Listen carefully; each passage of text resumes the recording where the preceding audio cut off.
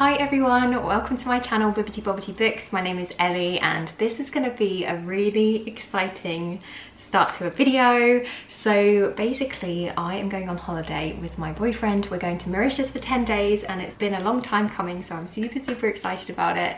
Today is finally the day and yeah, I'm going to be vlogging it. So this is going to be a bit of a travel vlog, but it's also going to be a reading vlog because I'm hoping to read quite a bit whilst I'm away, because it's going to be a very chilled holiday, a chilled beachy holiday where I'm just going to relax and not think about work and hopefully do loads of reading.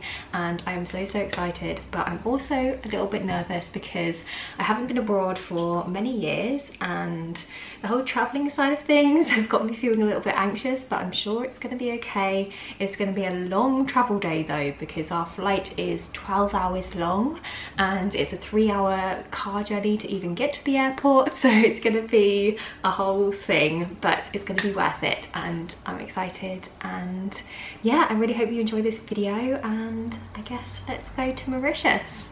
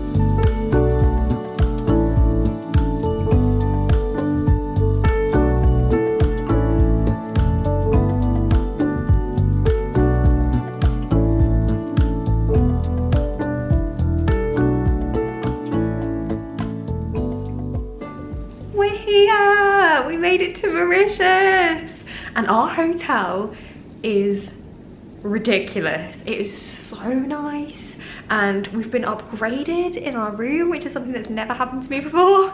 So we're in this like ridiculous room and it all just feels very surreal because it's been a long old flight. It's been a long day of traveling and we've both had like 1 hour sleep. So we're both very tired, so I don't think this is going to sink in until tomorrow, but feel so happy and just lucky and to be here. So yay, holiday time. The flight wasn't actually too bad actually. I was dreading it because it was a 12-hour flight, but actually it went fairly quickly after I read a book and watched a film and tried to get a bit of sleep and stuff. It actually wasn't too bad. Guys, this bird song that you can hear is the doorbell for our room. How ridiculous. They just came and delivered us some little treats, which is so sweet of them. All of the staff have been so friendly and lovely so far. Oh, I'm so excited. Let me just show you around the room before it gets messy because it's amazing. Okay, so when you walk in the room, this is what you see, and you come around here, turn to the right, and this is where the bedroom is. Oh my goodness, we've got the biggest, comfiest bed that you've ever seen. A nice big fan there, some seats, and then you just wait until you see the view because it's crazy. Through here is our view. So we can go outside. Just heaven. Okay, and then if we go back through here, got a nice little mirror and stuff there. And then if we go this way, the bathroom is through here. So up these little steps, we've got like a Danny. I don't know where to go to. You're trying to hide in the cupboard. Oh yeah, we should have gone behind the little curtain. So there's like cupboards and stuff behind these curtains. And then in this way, we've got the biggest, deepest bath. It's amazing. We've got 2 sinks, some gorgeous art, and the most massive rainfall shower in here. I don't think it's really coming out on camera how big this is. It's like a whole room as a shower. It's ridiculous. And then the toilet's just through here. In there. And that's the room. It's insane. We got upgraded and we're in a deluxe room and just feeling very overwhelmed and very tired.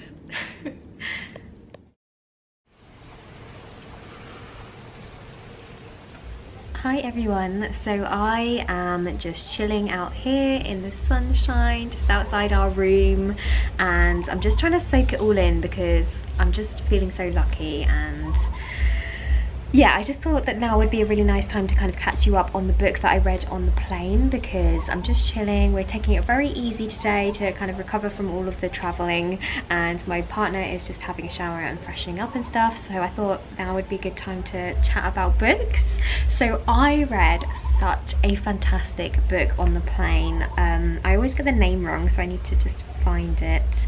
So it's called A Psalm for the Wild Build, and it's written by Becky Chambers, and it's a science fiction novella, and it honestly really surprised me. I really enjoyed this one. I didn't know a huge amount going into it, so I didn't really have any expectations, and I'm quite glad for that in a way, because I was just really surprised by how much I enjoyed it. I don't know why, because I do love Becky Chambers' writing, but yeah, so this is a little novella, and in this story we're following a monk who lives in a city, and they decide to leave the city. They want to kind of expand their horizons, I suppose, and to try and find a little bit more purpose, I suppose, in their life. And so they decide to change their vocation, change their job, and they become a tea monk, which is basically a traveling monk. So they travel from village to village in a little wagon, and at each village they stop and they set up a little tea stall. So they lay out a table and some chairs and just a little safe space for people to come and enjoy a cup of tea and to kind of spill their thoughts. So basically people come to the tea monks if they have any problems or issues, or they just want a little bit of comfort and a little bit of support, and the tea monks will just sit and listen to people and provide them with a specially brewed cup of tea, and it's just the most wholesome idea. And I really loved our main character.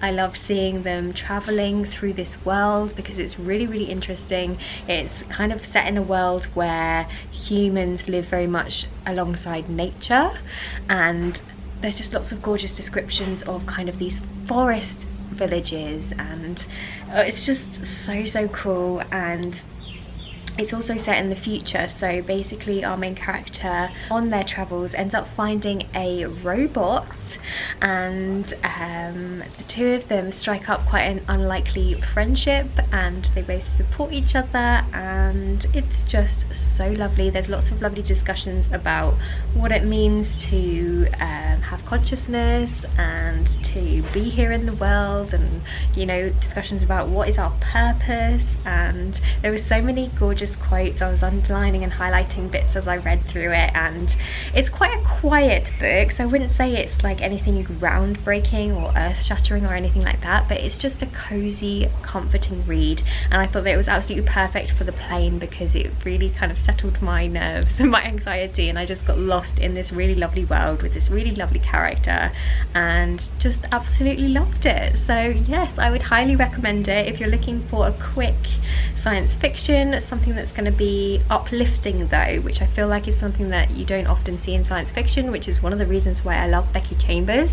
So yeah, it has a really hopeful kind of feel to it, and it's just, yeah, like I say, quite a quiet book, but just really wholesome and lovely in my opinion. So yeah, I absolutely loved that one, gave it 5 stars, and was so glad that I picked it up. So yeah, that's the book that I read on the plane, and then I just watched some movies and things and tried to get some sleep and that. I have brought quite a few books with me here on this holiday because I'm hoping to get quite a lot of reading done, but I think I'll chat you through those another time because I'm just going to chill for a bit, try and soak in this absolutely stunning view, and yeah, just appreciate being here. So yeah, I guess I'll catch up with you a little bit later.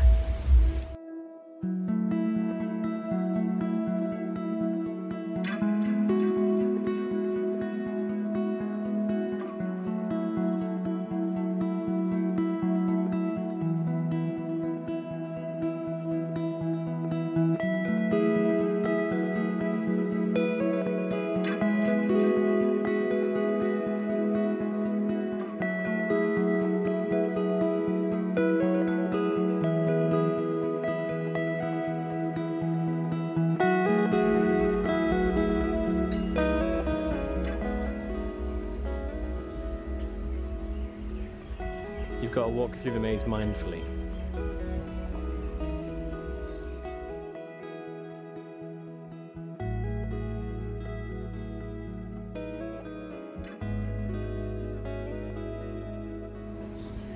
Now you need to take a moment and probably breathe, I guess, and practice being grateful.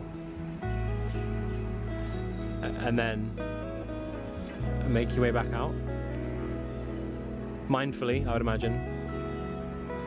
And as you take the steps back, you're supposed to detach yourself from your end goal and let the universe handle the details.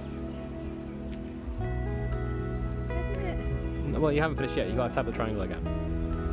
You need to tap the triangle and let the vibrations fill the air.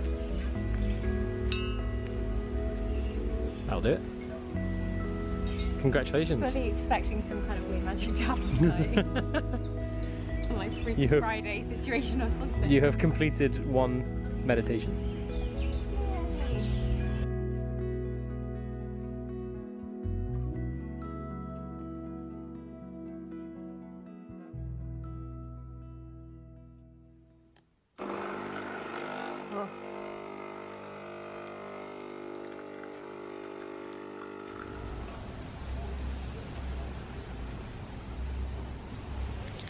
Hi everyone, so we have just gone and got ourselves some breakfast, and now I think the plan is basically to just chill in our room for a little bit, and then we're going to go to the beach restaurant, I think, to get some lunch, and then we're going to hang out on the beach this afternoon. But yeah, we're both still just trying to kind of recover from jet lag because we're both really tired, and obviously we didn't sleep like hardly at all, not last night but the night before when we were on the plane, so I think our bodies are still recovering, so we're still very tired.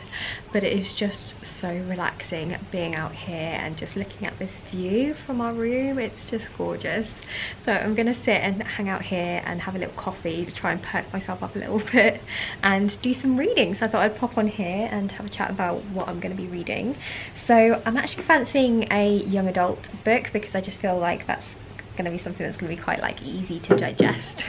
So I've actually brought a couple of young adult books with me on this holiday. The first one is House of Salt and Sorrow. So this is written by Erin Craig. This is a 12 Dancing Princesses retelling, and I've heard fantastic things about this one. I think it's supposed to be quite dark and eerie in places, and also it's kind of a watery fantasy, so I thought that would be perfect for holiday. The other one is also another watery fantasy, and that is Fable, and this is by Adrian Young. So I think this one is a bit more of kind of like a fun YA. It's about a pirate, I think, 17-year-old Fable, who's a pirate, and I think there's a little bit more of like a romance story in this one. So I think I'm imagining this one will be quite fun and a little bit more light than House of Salt and Sorrows. So yeah, I'm just trying to decide which one to start with. I think I'm going to go for this one just because I have been really excited about this one for a long time, so I'm keen to get started. So yeah, I think I'm going to go for this one and just enjoy being here in nice warm weather. And yeah, I'm having such a nice time. It's the first day and I'm having such a nice time already. So yeah, I'm going to do some reading now and I'll check in with you later.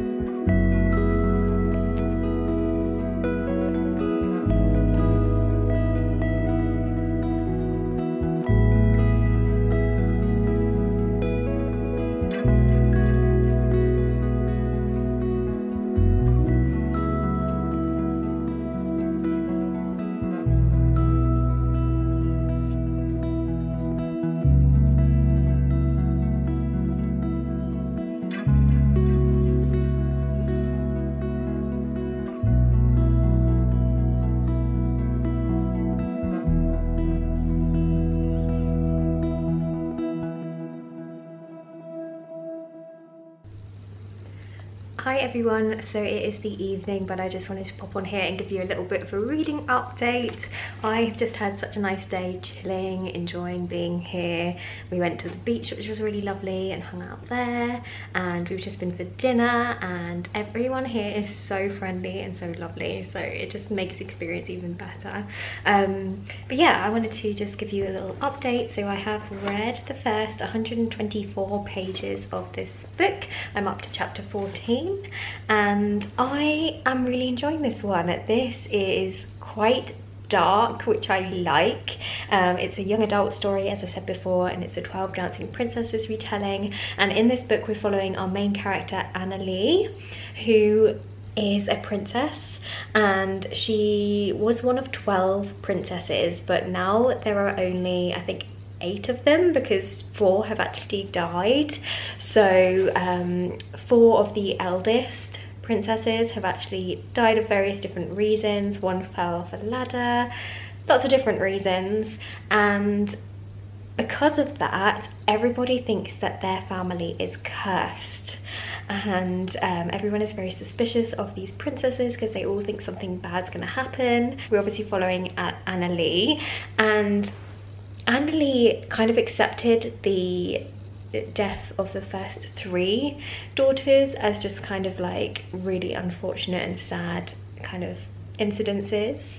But this most recent death that we've had, Annalie is quite suspicious of, because she just doesn't feel like it's within this person's character. She thinks there's something suspicious about the way that they died, and so she decides to investigate, and we're following her as she's trying to basically find out what happened to the most recent princess that died. And it's so atmospheric in this book. So these princesses live on an island and they're very much connected to the ocean, hence the name House of Salt. So they believe that they were all created from the salt from the sea, and when you die you actually go in these coffins in a crypt, and then when the coffin like disintegrates, the bodies fall into the sea, so they believe that they go back to the ocean or back to the salt, which is just really cool. And there's been some spooky stuff happening. I don't want to say anything to give any spoilers, but it's a very creepy, and I'm really enjoying that side of it, and I can't wait to see where things go. I've got a suspicion about what might be happening to these girls, but yeah, I'm very intrigued, and it's very atmospheric, and it's also very easy to read as well because they're nice short chapters. And yeah, I'm just having a great time with it, so I would highly recommend this one, so from what I've read so far, if you think it sounds interesting. So yeah, really enjoying this one, and I'm looking forward to carrying on with it tomorrow.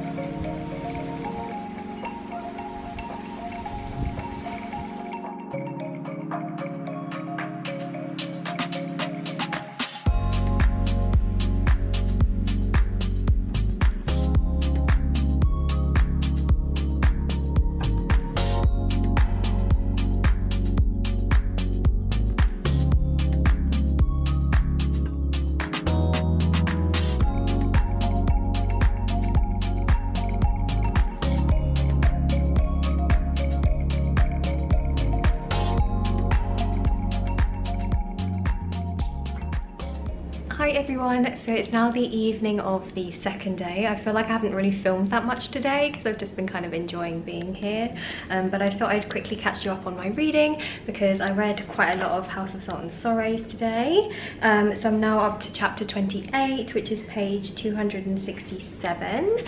So I think I'll finish this book tomorrow actually, and I'm still really enjoying this. It's actually quite spooky, and I'm really enjoying the mystery element to this story. I thought I knew what was going on, and now I'm starting to doubt whether or not my prediction is actually what's going to end up happening. So there's been quite a few sort of twists and turns along the way, and the atmosphere in this book is what I'm enjoying the most. It's so atmospheric. There's some really amazing scenes that are both beautiful and also very eerie, and I just love that. and I really enjoy our main character, and yeah, I'm just so excited to find out what happens and to kind of solve this mystery that's been built. So yeah, I'm really enjoying this one. And yeah, in terms of what we've been doing today, we've basically just been doing more of the same. We've just been enjoying actually being able to relax and not have any worries, no work stress or anything. And we've been chilling by the beach, we went in the pool, and it's just been super lovely. We also had an amazing lunch at this restaurant called the Bodrum Blue, which was like a Turkish restaurant, and the food was absolutely incredible. So that was so good. Anyway, now we are about to head out to dinner, and yeah, I think that's all of my updates for now, so I'll speak to you soon.